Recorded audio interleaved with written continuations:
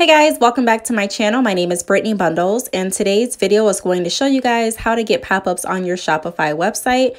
So if you are interested, be sure to give me a big thumbs up, make sure that you are subscribed, and let's get right into this video. So as you guys can see, if you go to my website, you are going to see a pop-up like this that just says stay in touch with us. And the app that I do use for this is called Better Coupon Box. It is on the app. It's on the Shopify app store. This app is free. And pretty much all you do is create different coupon boxes or different coupon campaigns for your customers. So I have a few here that I've used. I am using the Stay in Touch with Us one currently right now.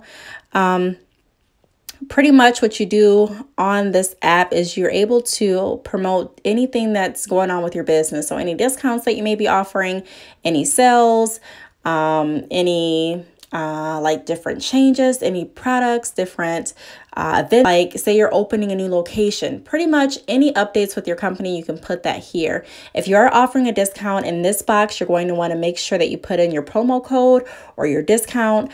Right now for the campaign that I'm running, I'm not offering a discount for this pop-up. I'm just pretty much wanting to bring more awareness to my social media. So I'm going to leave that blank.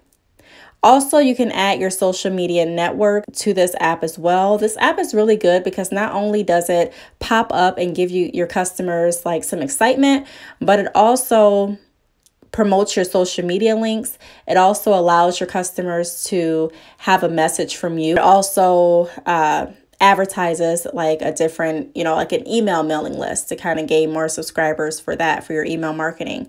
The second page is going to be your trigger. So it's going to go over things like, when should they show the coupon box? When do you want the app to trigger? When do you want it to pop up for your customers? So you can have it pop up on exit intent, meaning that when customers are exiting your website, the app pops up to kind of, draw them into the website a little bit more and keep them on your website page longer.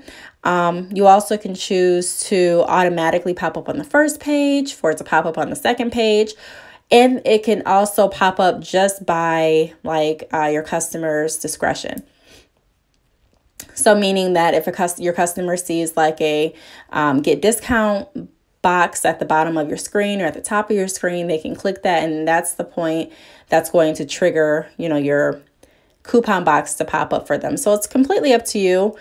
You can also choose who you want this coupon box to show to, whether it be new customers or, you have that option as well. So that's pretty cool.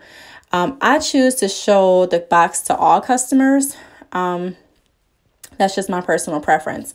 Now, the third step is going to be, what do you want to pop up in the coupon box? Like, what do you want your subject? What do you want your focus to be? So mine, like I mentioned, is just really bringing awareness to my social media links and to try to grow my email marketing list.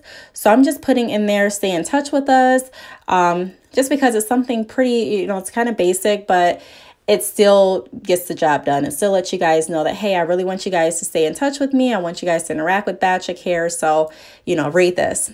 And then you can also put, your message in there. So I pretty much just put follow us on social media so that you can stay updated with different specials and news and pretty much just stay updated with the company. So that's what I'm doing for this marketing campaign. Now, you can choose, like I mentioned, whatever you want to do at that point. You can also change it up as, many times as you want.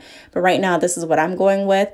It shows you like a pop-up of what a preview of what the app is going to look like once you pretty much get to this point. So you can choose at this point if this is something that you like, or if you want to go back and, reduce some things, or if you wanted to say something different.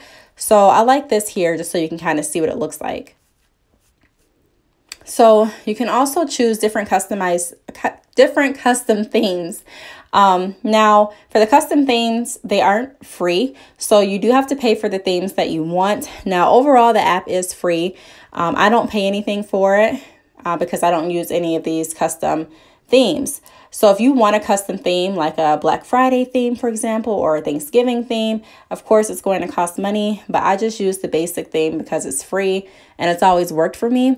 So you guys can take a look here and see if this is something that you're interested in. I mean, I don't think there's any real obligation to sticking with the theme. I mean, you can always try it out for a holiday or a season. And I believe if you don't want it, you can cancel out. But like I said, I really don't mess around with the themes like that. I just use the basic theme that comes with the free app. So pretty much at the end, you can choose, if you want to edit your theme, if you like everything that you've created thus far. You also can choose if you're going to try to capture different email subscribers. So that's something that I want to do. This app, like I mentioned, is really good because it not only just, like I said, pops up for your customers and makes your website look a little bit more interesting and professional, but it also does a great job at bringing traffic to your social medias. Even if you have customers that are looking at your social media pages and they don't necessarily subscribe, they're still getting access to your social media platforms.